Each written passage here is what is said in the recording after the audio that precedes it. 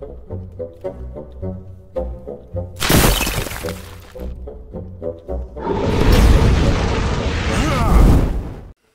everybody, it's me, Riffraff Hornhelm, and I'm back again with another presentation from the Dwarven Vault, and today we have a monster review.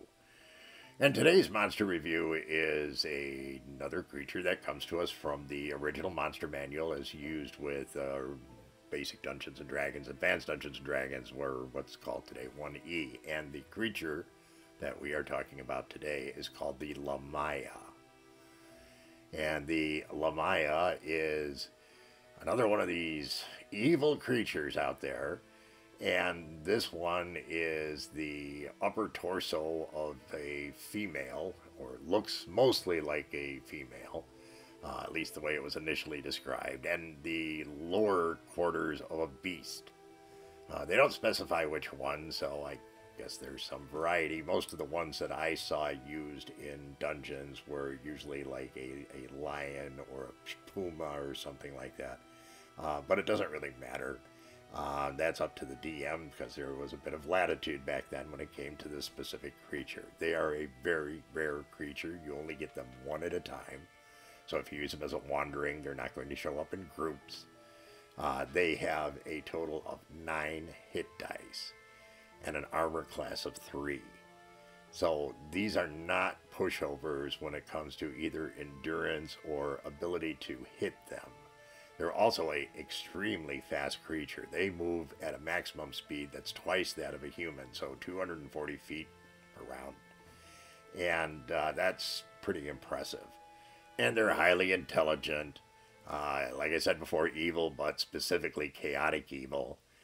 And they are creatures that dwell in the desert, generally in deserted cities, caves, fortresses, anything like that. It's always a desert type setting that they're in. And they have a number of magical abilities, and the intent of these magical abilities is to be able to lure their potential victims to their doom, of course, and really get them in a position where they can capture them and then eventually kill them and eat them. Though they're very specific about how they do that. They actually drain the blood of their victims first, and then they eat the remaining flesh and bones. Very tidy of them, I guess. You kind of use the word victim as, you know, like one of those old Capri Sun things. You know, it's I guess it works.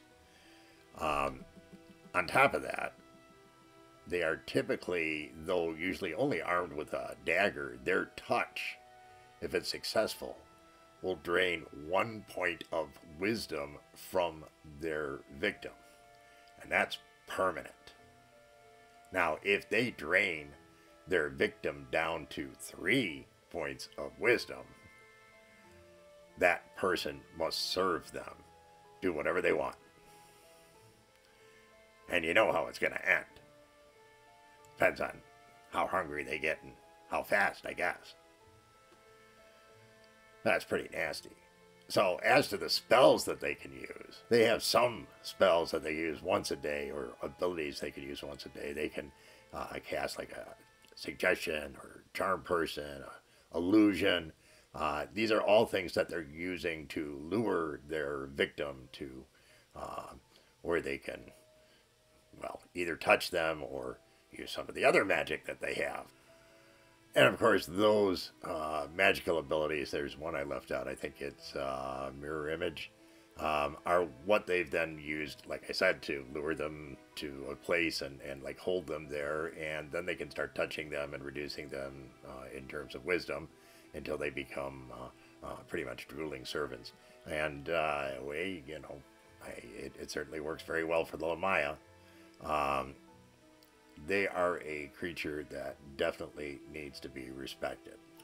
And though they are highly intelligent, they can speak common tongue. Beyond that, I think it's like alignment tongue, which is, well, my opinions on that are quite clear in another video. Useless, absolutely useless. But common tongue makes sense. And they're going to do everything they can to get you at a disadvantage. But even if you're going to fight them, it's not going to be very easy to do. They, of course, are not special in terms of any kind of magic resistance, so regular magic spells will work. And of course, that also means you can defeat some of their magic by being able to see through it or whatever it may be. It's not stupid, though. It's highly intelligent, and as a result, it's going to try and, pick off the person at the back of the party, pick off the person who is maybe on watch at the campfire that night. It's not trying to engage the whole group. It's trying to get a meal, and it's going to try and do that at the easiest possible way that it can do. So, which makes sense. So, of course, we had to go out to the greater Hornhelm community and ask them about this specific creature. And in talking to the dungeon masters out there, they came back with the Lamia being a pretty good creature. They actually gave it about a 4.5. And the main reason for it is because of its method of operation, which was, always picking on somebody at the fringe of things, the one who was an easy target. And that always gave the party some, some additional pucker factor after that, making sure that they were well covered when it came to watches. They'd go from one person on watch to 2 people on watch, this kind of stuff. And in talking to the players out there, they said that it was a wake-up call for whatever character was able to attract it or lure it away. Sometimes they got away, sometimes they didn't.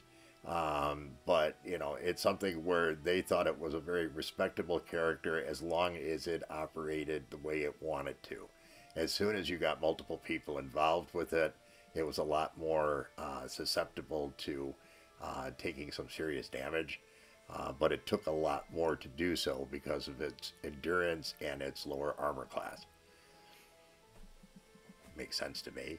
They came back as players and said, yeah, about a 4.5.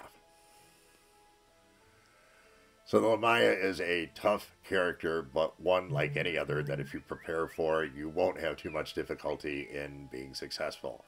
We hope you found today's presentation interesting, educational, entertaining, all that kind of good stuff. If you did, please be so kind as to leave us a like. Consider subscribing if you haven't. Share with your friends.